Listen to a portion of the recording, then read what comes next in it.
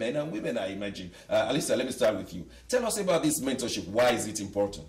I think in any society it's very important to have mentors. Here in the UK, we've seen quite a lot. People, in fact, and living as well, mentoring other people. And looking at the picture of Nigeria, where we have quite a lot of youth, we're talking about more than 20 million youth. But the aspect is basically now it is time for Nigeria as well to look into the bigger picture, where you get mentors not just from the political world, but from the entrepreneurial business leaders, community leaders that can mentor our youth so that you give them new hope and aspiration of what they need to achieve in life. And I guess that's the reason why people like Mr. Chika is here to expand on this with the support of their organization and their ministry, and then working with the Nigerian High Commission to bring this to a fruitful end for all of us. Chika, we know you as a gentleman, so please explain to us, what does this desk stand for in our own Nigerian High Commission of Mentorship? Just tell us what it's all about. Thank you very much. Alistair. The Nigerian High Commission, as you know, is a diplomatic desk, and the National Mentorship Program is something different. Mentorship has been here for a very long time, but right now, Nigeria is the only country that has bent over backwards to say we would do what has not been done before. We will take all of our citizens as mentees and will become the mentors. There is something we have worked on at the University of Oxford level. It's called the Government Mentorship and Monitoring System. That system is a system where you do a profiling of all of your citizens and know exactly where they are, who they are, what they do, what they need from you. Mentorship is, I'll be preaching to the choir talking about mentorship. Okay. Here at BenTV. How do we now get the Nigerian youth in diaspora to buy into these programs so that those who are listening to us, whether they are parents or they are youths, they will say, okay, this is the place to go, or this is, or you can get us on website, or this is how the interaction will come to pass. How do we do that? We have established a national mentorship register at the High Commission. Actually, what has happened in the High Commission is there is now a mentorship desk. And that mentorship desk is established so that the government of Nigeria can actually say to the people, Nigerian youth in diaspora, what is your problem and how can we help? So we have a national mentorship register at the High Commission. You know, you are buying me over with your explanation, because I remember the INEC chairman came the other time and we were talking about how Nigerians will vote. Now, for a Nigerian like me, I have no problem because I was born and bred in Nigeria. But how about Nigerians who were born and bred here? Are they real Nigerians when they carry British passports, but they are bearing Chukwuma or they are bearing Olojede? So we have that problem. But if they buy into these mentorship, then they will have understanding of what it is to be a Nigerian, not just my parents are Nigerians. But before we go into that, Alistair, tell us what is Nigeria Rise has been doing so far. Well, Nigeria Rise, as you know, over the last 3-4 years, we have been working earnestly. In fact, even we have an award where we recognize good Nigerians that are doing wonderful things within the community. And this is nothing to do with the political era or something like that, but good leaders, good people doing something worthy to be recognized and celebrated. So that's what Nigeria Arise has been doing. But on the aspect of the mentoring now that we're talking about, actually on Sunday, this Sunday, under the Nigerian National Mentoring Office, is to find women, mothers, who have done something wonderful. Okay.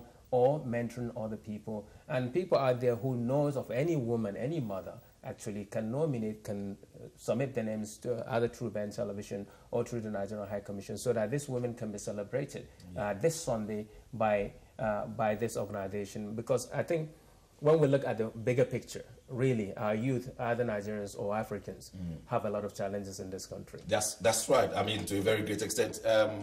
Priscilla, you just heard Alistair. They're looking for mothers to be celebrated. How do you think we can do this, especially when Anglicans are not voting for women as bishops? You think we have enough? Of course. I mean, I think mothers or women are probably the best people to provide mentorship simply because of the many different hats that they wear all at the same time and at a go. And you know what they say, if you educate the woman, then you've educated the community. I think they are probably the best placed people to pass on the necessary tools that is needed as the young person is growing up. And there are many, so many women in our society, not so much those that have gone wrong and then been reformed, but there are so many others that are genuinely progressive achievers and leading, and they should be recognized, and they should take that place. So yes, I salute and welcome that. Is there a website, or are you developing one at the moment? Because the youths, they know how to make use of iPad, iPhone, everything. You think that would be an easier way to communicate for them, to refer us to them so that they may know what's going on? That's where they can vote, that's where they can talk. Is that in the pipeline? Yes, but before I talk about website, is also to add to what Priscilla has said.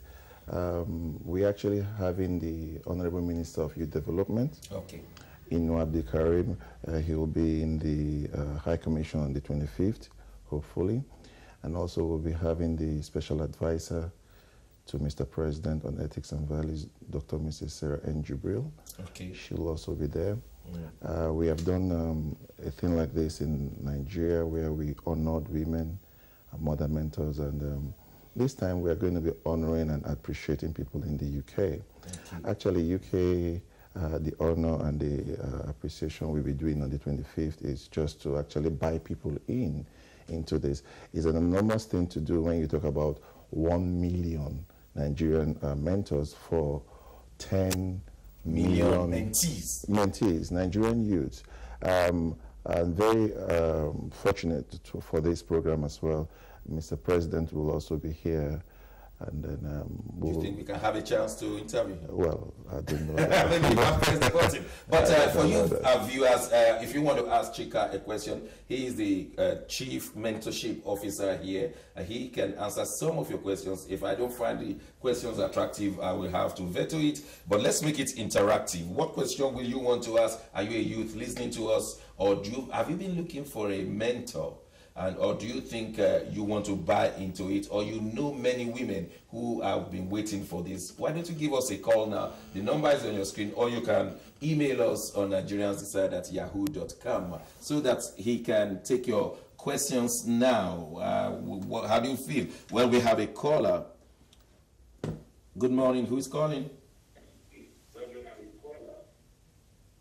Hello, good morning. Yes, have you turned down the volume of your television, please?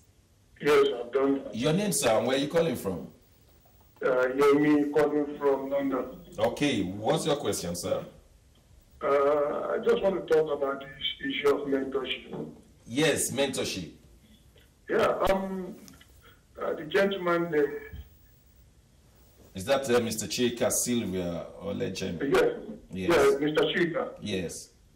What I want to ask him first, is this program emanating from Nigerian government? Okay, hold on. Is this program emanating from the Nigerian government? Just hold on.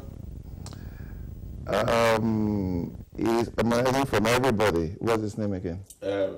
Is Femi. Yemi. Yemi is emanating from everybody. The daily of the Nigerian people is for the people to have mentors, so it's emanating from everybody. But of course, the government is giving an enabling environment for this to happen. I can also tell you that the National Mentorship Program is actually citizen-centric, and it has come from the civil society. So yes, it's emanating from everybody, and I know why I say that. It's from the government and from the civil society as well. Okay, your next question. Okay, what my comment now is, you see, at least, let me just put it at 40% of Nigerians here. Yeah. They left the country, they left Nigeria, not because they want to, but because of the situation back. Many of us decide to run down to this country. Now, so many of us, the 40% I said, they are having one problem or the other, getting their feet right in this country at this point in time. If you now want them to come back to Nigeria of a sort of Nigeria program, what do you think they would be in the back of their mind? That, look, this is a program coming from Nigerian government, from Nigeria. If this program is going on by Alistair Shiode, I tell you, many people would believe him because he knows our problems here. He knows everything we've gone through. Now, you are coming from Nigeria, or basically you might be resident here, but the program coming from Nigerian government. Now, our experience in Nigerian house, the Nigerian house you are telling us to come before, I tell you, if you interview any individual about Nigeria. No, let me correct you. Let me correct you. This is not done by the Nigerian High Commission. But if anything is coming from Nigeria, the first port of call is the Nigerian High Commission. So there is a desk there, but it has nothing to do with the High Commissioner. You get the difference. Yes, I understand what you mean. Okay. I understand. Even before you tell me that, I understand that they are separate. Okay. The picture, the stereotype we have about going to Nigeria house, I'm telling you, that alone might deter some Nigeria from going there. Because I believe in their head that going into Nigeria house, they know the problem they're going to face straight away. They will not even separate. Okay, you know what? You are breaking, but I'm going to ask Alistair to answer that question because Alistair knows about the. Thank you very much, Yemi. Alistair, you know about the Nigerian house and the mentality of the Nigerians living here. Do you think going to Nigerian house will deter people? Because Chika may not know. Well, he has his personal opinion and well presented by him, but really and truly, because this mentoring scheme is totally independent of the Nigerian High Commission, as Chika has mentioned, but in the sense that logistically, and in order to make to find arrangement that can pay and be beneficial immediately, I think it is good for it to be in the Nigerian High Commission. And then at a later stage, if then people feel like there is a need, but at the end of the day, remember that most volunteer or free organization need support. Now, if this organization is not able to get the support needed financially, for example, for them to be totally independent, then definitely it is much more ideal for it to be at the Nigerian High Commission. Well, if you want to ask further questions, you can still do so now. We'll give you a few minutes, or you can email us and we'll read out your email, because we have Chika here, who is the Chief Mentorship Officer. And I know from my vantage point as someone who interacts with a lot of youths in the last 10 years, that a lot of Nigerians have been involved in murder, in stabbing, in ganging, and they've been in problems. I remember the whole of the London church was praying for the Nigerian youth about 7 years ago, when every gang murder involved in Nigeria. It was a pathetic and sad situation. And if we can have mentors for them, this will be very good. If you want to ask a question and you are a mother listening to us and say, how will my child be involved? How can I get more children? Are you going to be attending to different gangs in different neighborhoods? Because it's about mentoring. We have to go to them. This is your time to ask your question, or you can email us and we will read it out immediately, or you can Skype us, or the telephone number is on your screen, so you can call us now and ask for further questions. The website, how soon will it be running? Because that's where the youths can go easily. Yes, the website, we actually have a portal. Website is sometimes, the portal is something bigger than just a website. We have a portal where we have all of our mentors domiciled, and we are working with the Nigerian Bureau for Statistics to get it done. Okay, let me quickly cut you short before we lose this caller. Yes, hello, good morning. Who's calling? Yeah, good morning. Speaking to Mrs. Sanusi. Okay, where are you calling from, ma'am? London. London. Yes, your question. Or comment. I would like to support and congratulate them for the program. Thank you. It's a good initiative. Thank you. And it's something that we should work with to make it successful. We have a high youth unemployment in Nigeria. So it's an opportunity for us to engage positively and connect back with Nigeria and put something back. Other countries like China, there's no reason why we shouldn't do it. Okay. So I'm sure we can make it successful. We need to be positive. What's going to be your contribution towards it? Of course, I'm involved with it already. Okay. And I'm going to get other people. I'm going to make a nice other people too. We need to take ownership of it. Okay. The government cannot do everything. As mothers, we have to nurture the youth and turn things around and reduce crime in Nigeria, make our citizens to be positive. Okay. Yes, we can do it. And the Nigeria Commission, things have changed. They have people need to have a positive attitude about Nigeria Commission. They do wonderful things now. Okay. Let me ask you one question before you go, ma'am. How do we now get to meet with these Nigerian youths here in England or in the UK, beyond England? You think there's a strategy in place that we can reach out? There's a Facebook already set up called 1 Million Nigerian Mentors. Yeah. So people can log in at their Facebook app generally. Okay. And I'm sure there will be cards, there will be a lot of facilities. Yes, we can do. We get to use the students, Nigerian students in the UK also. So it's something that we need to be positive and make sure that we can make it happen. Oh, thank you very much, ma'am, Mrs. Sanusi. It's nice been talking to you. Yes, we just give one more caller. Yes, Alicia, you want to say something? I know, she has made the right. She's made it. Can I give you... Okay, I'll take this call and then we round it up. Is that okay? Okay. Good morning. Who's calling? Good morning. Yes. I'm Julius. I'm calling from London. Okay, go ahead, Julius. What I want to say is that we don't know any of you can answer this question. It's a general question to all of you. Okay, We don't have the better because you ask the question now. How can we get to this young youth to be mentored? We can get to them through their parents. Therefore, it is better to mentor ourselves, to mentor the parents so that the parents will mentor their children. Because some of these children, they don't know where the Nigerian embassy is, and at the same time, some of them they don't even have Nigerian passport. So they will not tell you that well, it is their parents, you have to mentor their parents so that their parents can mentor them.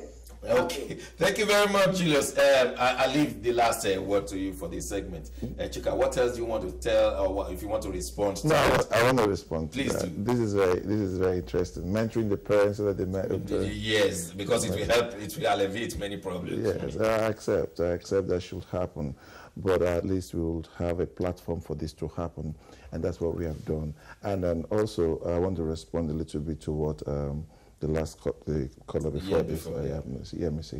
I need to say I really like the line that she said we need to own it. I'll be leaving the UK and I'll be going to 102 countries. Actually, the mentorship desk is in 102 countries of the world, and I have to go in all of these countries and make sure that this is happening. Nigerian in diaspora remains Nigerians. Youths remains youth. Whether they have a green passport, a red passport, a yellow passport, whether they are British citizens, whether they're American citizens, a Nigerian remains a Nigerian. So that is exactly... Did you watch the October 1st response of American youths to the National Independence Day? The information of Minister was there, Labram Maku. I saw tens of thousands of American Nigerian youths, and they were ecstatic about Nigeria. It was, I've never seen it in this country, but the American Nigerian youths came out and they were dancing on the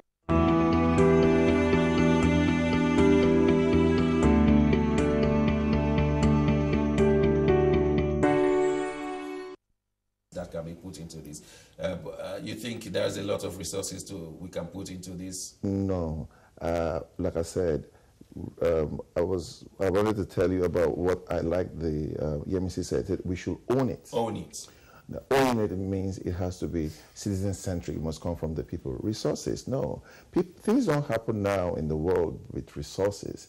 The idea that if you pump money into something, it works.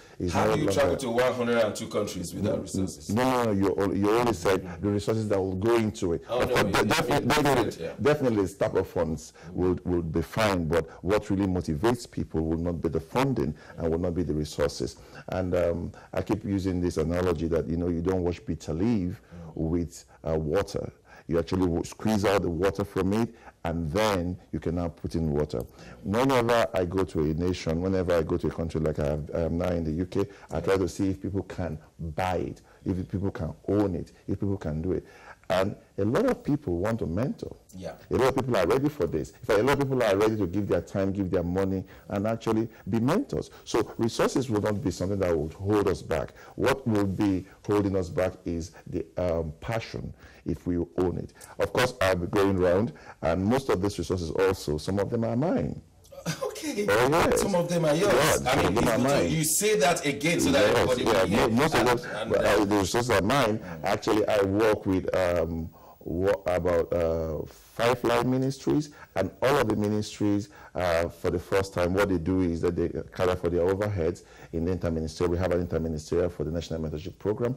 We have extra ministerial agencies like the BPSR, like the NBS, like the Commission for Refugees. By the way, we have the IDP program in the country now. All right. Yeah. Time will not permit us to go into the detail, but you've really come to explain to many chief mentorship office, the National Mentorship Office, and I'm sure many Nigerians would like to buy into it as soon as there is a website so that they can key into it. Please make this a priority, and do watch out for 1 million Nigerian mentors looking for 10 million Nigerian mentees. You may be one of them. Your children might be some of these mentees, and we want to, on behalf of Nigerians living in diaspora here and the UK, thank you very much, Mr. Chika Sylvia Olejime, and we hope to see you very soon. And please, when Mr. President comes, we'd like to interview him on this program. You decide. You don't go away while I go away, because I need to go away, but you mustn't go away because you decide.